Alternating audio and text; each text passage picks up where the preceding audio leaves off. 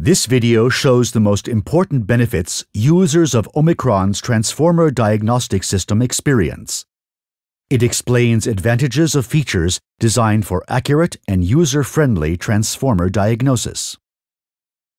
The OMICRON CPC100 and CPTD1 is a system providing an extensive range of transformer testing. It contains a power amplifier, which can output test signals in a frequency range of 15 to 400 Hz. Testing problems resulting from electrical interference at mains frequency are no longer a problem, since the operating frequency is adjustable from 15 to 400 Hz, thus allowing interference from mains frequency to be filtered out. This enables automatic test procedures to be carried out over a range of frequencies as well as at different voltages.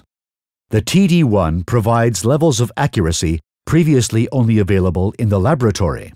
Test reports are generated very easily, and the results can be exported to applications such as Microsoft Excel.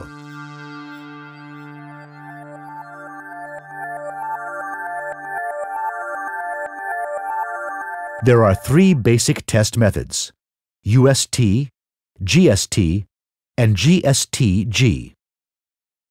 UST is used when the object under test is not grounded, GST is used when the test object is permanently grounded, and GST-G denotes a grounded test with guard. The OMICRON system offers all three operational modes. The measurement inputs A and B and an internal switching matrix enable the following measurements to be made without reconnecting the test leads: UST-A, UST-B, UST-A plus B, GST, GST-G-A, GST-G-B, and GST-G-A plus B. Let's look at a typical example. We will measure all relevant capacitances of the high-voltage winding of a 3-winding transformer. This is the wiring we need. We start with UST-A. It delivers the capacitance between high-voltage and low-voltage winding CHL.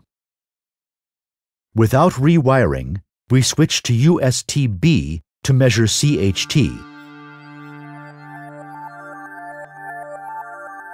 Now GST-GA plus B to measure CHG, the capacitance between the high-voltage winding and the tank.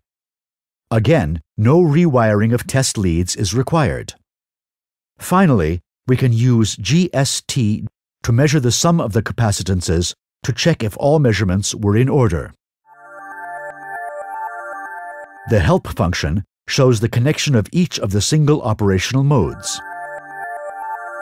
The measurement result can be displayed in different ways: with capacitance and dissipation factor tangent delta, as capacitance and power factor cosine phi, as real power and cosine phi, as reactive power and cosine phi, as complex impedance, as CP and RP, or as LS and RS.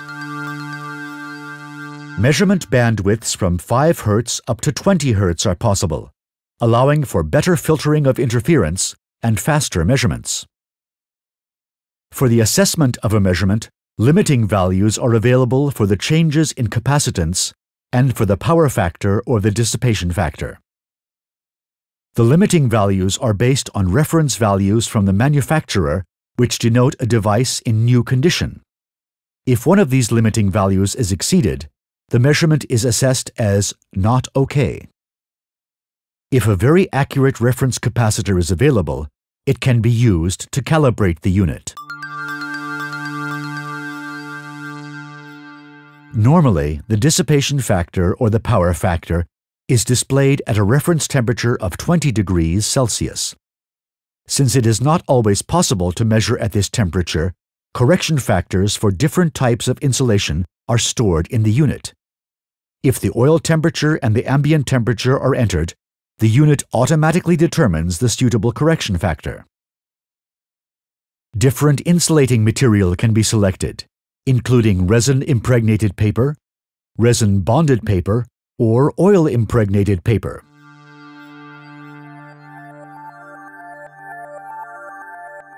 As standard, the input is limited to a maximum of 5 amps.